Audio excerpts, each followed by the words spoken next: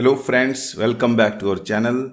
This is part 2 of interview questions and answer series on Clock Domain Crossing. At the end of part 1, I asked you a question and I kept that question unanswered in part 1. And I promised you that I will create part 2 just to answer particularly that question. In this video, firstly I will repeat the question and then I will answer it. Now without wasting much time, let us get started.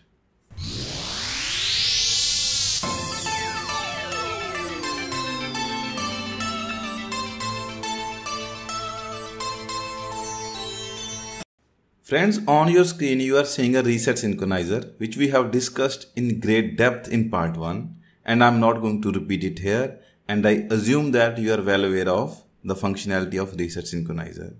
And those who have not watched my previous video, please watch it, otherwise it will not be worth to spend time here. On the right hand side we have a user logic which we want to reset, and on the left side we have a reset N signal which is active low type of reset signal. With the help of this signal we are going to reset this design. And in between we have a reset synchronizer. Now how do we reset? As it is active low type of reset, firstly we will make it 0 so that my design should go into a reset state. And then I will deassert this reset by making it equal to 1. Then my user logic should come out of reset. That is the expected functionality. Now let us see how we meet this expected functionality with the help of our reset synchronizer.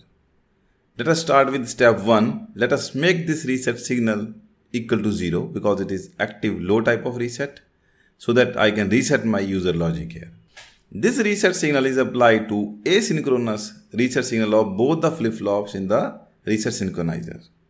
Now, irrespective of clock status, whether edge is available or no, the output of both the flip-flops is going to get reset. Let us say the reset value is 0. So 0 will be propagated to the output of both the flip-flops. And this 0 is going to our user logic. So our entire design will be in a reset state.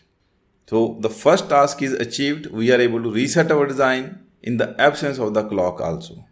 Now the next very important step, I want to deassert this reset signal. As I deassert this reset signal, so what will happen? This is applied to both the flip-flops.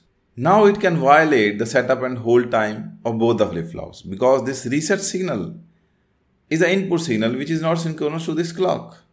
It may be coming from a switch or something. So when I deassert it, it can violate the setup and hold time condition of both the flip-flops and they may go to a metastable state. At the end of first part also, I said the same thing, but this arrangement is a specific arrangement where I asked you a question that flip-flop 2 will not go into a metastable state when this reset N is deasserted. Particularly in that particular clock cycle, this flip-flop cannot go into a metastable state. Only flip-flop 1 can go into a metastable state. And this was a question, and now I am going to answer it.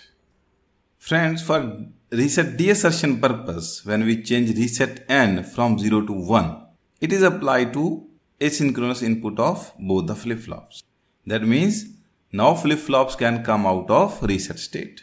But their output depends upon the input value, and this input value only travels to output whenever there is a clock edge.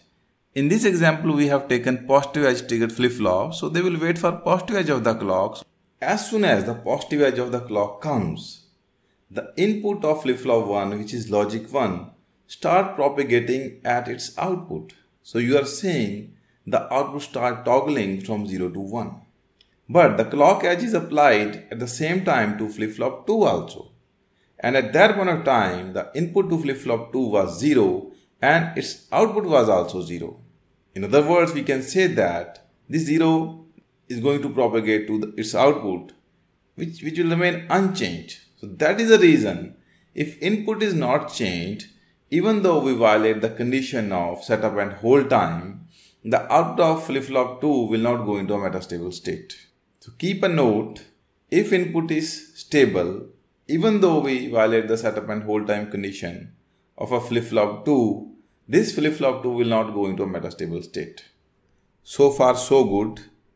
But let us say this reset n has violated the setup and hold time condition of flip-flop 1 and its output is changing from 0 to 1 because its input is logic 1. So this may go into a metastable state, and let us assume that it goes to a metastable state. Now there are three possible cases. Its output can get resolved to a value logic 0 or it can get resolved to logic 1. And sometimes we saw that if flip-flop goes to a metastable state, its output keeps on toggling before getting settled to a particular value. And the time it takes to get settled is called resolution time. But this resolution time is not fixed, it is a probability. Sometimes this value gets settled very quickly and sometimes it takes huge amount of time. And in worst cases, even this is seen that this resolution time is even more than the clock period. In case you are operating your design at very high clock frequency when period is very small, in those worst cases, even it is seen that this resolution time is more than the period or equivalent to the clock period. In that case, it can violate the setup and hold time requirement of flip-flop 2. So your flip-flop 2 can go into a metastable state. If flip-flop 2 goes into a metastable state, this can lead our user design to go into a metastable state. But this phenomenon is very rare. And especially you should be conscious when your clock frequency is very, very high. Just for the precaution purpose, you can put more number of flip-flops in this synchronization chain. It will reduce the probability of last flip-flop in the synchronization chain to go into a metastable state. So you can save your design to go into a metastable state. And one very important point, the last flip-flop should not go into a metastable state, but we cannot 100% ensure that the last flip-flop in the chain will not go into a metastable state. Why we are protecting our last flip-flop in the chain to not go into a metastable state? If this goes into a metastable state, then our design can also go into a metastable state. We want to preserve our design, but we cannot 100% ensure that the last flip-flop in the chain will never go into a metastable state. Even though you put 3 flip-flops, 4 flip-flops or 5 flip-flops, adding more flip-flops in the chain will only reduce the probability of last flip-flop in the chain going into a metastable state, but you cannot ensure it 100%. Friends, actually there is a very beautiful theory called mean time between failure theory. It is also called MTBF. Maybe I will create a separate video on MTBF. And once it is created, I will share its link in the description section so that you can go through it. And with this, I'm going to end this session, and I hope that this will be quite informative for all of you. And in future also, we are going to create many such videos. And if you really like this video, please press the like button and share your feedback in the comment section.